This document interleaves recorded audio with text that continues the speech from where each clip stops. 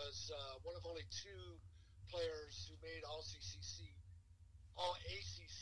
first or second team last year to return. Most of the guys went pro. And Nora is supported by a couple of juniors and a couple of seniors. And Chris Mack has got this team playing together well. I guess the one thing I've often wondered, and I'll hit you with it as well, 2013, these various schools between Michigan and Louisville played, and that title got vacated. Really? I mean, I understand they did what they had to do. So who's really the national champion? We didn't have one, but yet everybody made all that money off jersey sales, tickets. Yeah. That's insane. Yeah. What else are you going to do, though? You got to penalize them somehow. Yeah, right. Okay, so those games never happened, and the only ones that really benefited by are ESPN Classic and all that, blah, blah, blah. Yeah. All right. Yeah. So any other final thoughts about Duke and Michigan State that you want to talk about? Well, there's two teams that, right now they're still trying to find themselves. Both teams are younger than people thought. Michigan State lost Josh Langford, their senior guard. He's got a foot problem that forced him to miss the second half of last season. And he had surgery. They were hoping he'd be ready to go this year, and then he had a setback just like a week or two into practice, and they had to have surgery again. So, so many of these basketball players play the sport year-round, and they have brittle feet. You got to worry that he's not going to come back at all this year. So Michigan State's going to have some younger players stepping in to fill in that role. They're definitely capable of being a Final Four team. Cassius Winston. Cassius Winston hasn't hit his stride yet either. They're All-American point guard. He's Big Ten Player of the Year. He's still trying to get himself back mentally to normal after his brother's suicide death. It's been affecting him quite a bit, but he's starting to come back into form. Duke, same thing. The Trey Jones is the only starter out of those four freshmen that came back this year. And they do have Vernon Carey, who's their 6'10" big man, and I think he's going to be a force the rest of the way. He kind of struggled the first couple of games, but he's starting to find his game. He's had to play a little bit more inside than he did in high school. So I think Duke and Michigan State are both unfinished products, but both very, very capable of getting to the Final Four. One thing I want to add before you get off the air, just to let our audience know that Tommy and I will be doing a sports exchange special, and we're going to cover lots of college sports next week when Candy and I hit the road. So we're going to keep the momentum of the sports exchange going on. I'm going to isolate some of our best guests and give them an opportunity to go in depth. So we'll go out there and put those things on social media. And Tom, as always, you'll get as many opportunities as we can to promote your book because it's a really great book anyways. And during the holiday time of the season, folks, if you don't go out there and get this book, I think you're really missing out on some great literature, and follow the Shanahan Report. So, Tommy, you're going to have enough material next week when we're on the road to fill 45 minutes to an hour with me? I'll get to work on it. Yeah, and I'll tell you, at least I know that you got to go to the Shanahan Report to do it. One other thing I should point out before we close, the man was in Hawaii last week covering the Maui Invitational. Is that a bucket list type of item? Yeah, that was my bucket list. I loved it. And while I was over there, also I saw Army play at Hawaii. I write a lot about Army. So next week is the Army-Navy game on December 14th. So that's another subject to cover. Yeah, was that the first time you've ever done the Maui Invitational, or was that a one-time bucket list? You can do it every year. I'd love to do it every day. I told my wife to get a job over there so I can. Look at this guy. Yeah. But no, that was my first time, and yeah, it was a bucket list. I've watched the tournament several years, but while I was watching it last year, when Duke was in it, they advertised next year's field. I saw Michigan State was in it, and said, I got to check this item off my list of things I've done. So, did you wear a green shirt since you're an ACC? No, I had to be a reporter. I was wearing Hawaiian shirts, but I had to be a reporter. Oh, really? Okay, good stuff. Hey, you know what? We got to deal with it. Hey, just a little preview of what Lewis and I are up ahead. If you bother to watch a Conference USA football game with Florida Atlantic and UAB, Lewis and I and Candy will be there. So just think about it.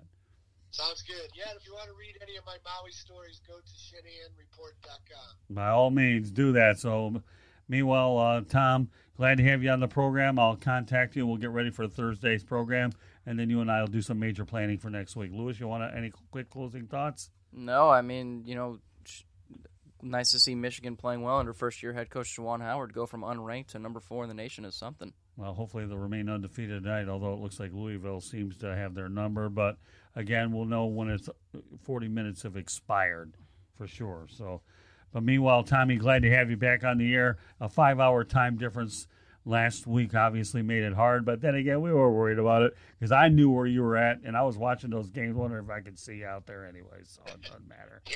Yeah.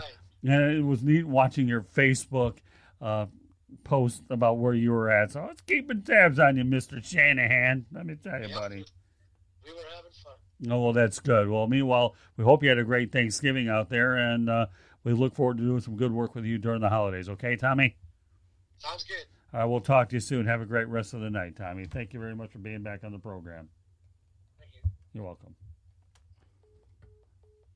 So our next guest is going to be, David Levin, I believe, correct? Yeah, we're going to talk some Jacksonville Jaguars. So tell me a little bit, Scott. I know we've been busy with this show and everything we got going on the Tribune, but how happy are you to see? One of the first topics I believe we discussed before we started, when we started this Sports Exchange, or at least the revamping of it, was Juwan Howard going over to Michigan, and I know there was a little bit of skepticism in this building about how well he would do, but so far it looks like the honeymoon phase is going strong, and he looks phenomenal. Yeah, I don't think there was ever a honeymoon phase. I knew that when Tom Shanahan, and I knew this, and all Tom did was simply reinforce it, was bringing in Phil Martelli was the key thing. You got a guy that's been at St. Joe's forever, okay, who's been a great coach, has won in the NCAA tournament, and worked in there, and then you got him as your right-hand man. And that goes back to what I talked about earlier with Beltran, whether you'd have Riggleman or any young guy who needs an experienced right-hand guy. You know this in baseball and anything for that matter, and you need to have that. And Juwan Howard was smart enough to bring a guy of Martelli's caliber, and he was, that's, I think, the key for a lot of these guys to do well. You need somebody with experience so you can handle the communicative side. Not like Juwan doesn't know the X's and O's side. He's a Michigan man in every sense of the word who has NBA experience, and Martelli is coaching college. I think it's a great combination. Yeah. Just think about it. And we didn't talk about it, but I believe Kansas State's playing really well, too. I believe they're 8-0, if I'm not mistaken. So they're playing really well, and they're in the top 5. But, yeah, look, Juwan Howard has been fantastic thus far. I think he's been, obviously the addition of Martelli to that coaching staff, and it's important. It reinforces what you just said. You need to have good people around you who know the game, and not to say that Howard doesn't, but he's never done it at this level before. He's never coached at the college level. So, the fact that he's having this early success is fantastic. And, Louisville's a scary team. They have some names on there who are going to probably wind up in the NBA in the next year or so. But the fact that, Howard's been able to get this kind of performance out of this team thus far is great. I mean, for you, other than the Tigers, it's probably a great time to be a Michigan sports fan. I would say for the most part. But meanwhile, joining us here in the South Florida Tribune Network is David Levin. David, how are you feeling? I know you weren't feeling good on Sunday, but hopefully you got a lot of energy for what we're going to do next Sunday. Hey, guys. Thanks for having me on, and I apologize for the weekend. Oh, don't worry about it.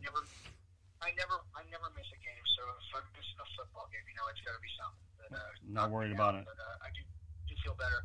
How's everybody doing? Hey, Lewis. Hey, David. How's it going, man? I'm doing well. Hey, Lewis, I'm following you on Twitter. I'm retweeting everything you're telling me. You're retweeting everything I tell you to do? Then again, that's probably too much for you to handle, right? Because I do everything. Well, I don't know. I was told to do it, and I obeyed. That's okay. How's everybody doing tonight? Hey, all he's doing is toting the company line. So we don't know which host to start, though. Do we start me or Scott? And that'll lead us to the first topic that we're going to talk about, I believe, right? I don't know. The quarterback situation over down by you. Hey, listen, Mr. Levin, it's all about growth with the company. You know that as well. Whether it's Lewis, myself, and you, since you're a part of the team, it's all good, buddy. It's all. I'm just waiting on the Christmas bonus. What are you talking about? Well, I'm waiting for us to go ahead and get together when we're supposed to give it to you. Just well, teasing this is true. I get that part. Okay, anyway, no problem. Well, yeah, let's talk. hey, if I don't give you a hard time, it don't make any difference because you know how much I think about you. You're good. We're good, buddy. All right, with that said, Let's talk a little quarterback action. go for it. All right, fire away. We have a new quarterback that was the old quarterback, that replaced the new quarterback that got hurt, so the new quarterback had to come back in. It's exhausting at some point, but we have a new quarterback in Jacksonville. Doug Marrone made the decision on Monday to make it permanent, at least for the next 4 games, or the final quarter of the year, which is a good move. At least I think so. I don't know what your guys' feeling is, but Nick Foles doesn't look like he's ready to play. He looks timid in the pocket. He's having trouble with hitting his receivers. And on some of those plays, watching it on TV, it looked like he really didn't want to take a hit on Sunday. Well, I watched it in person. That was a tough situation.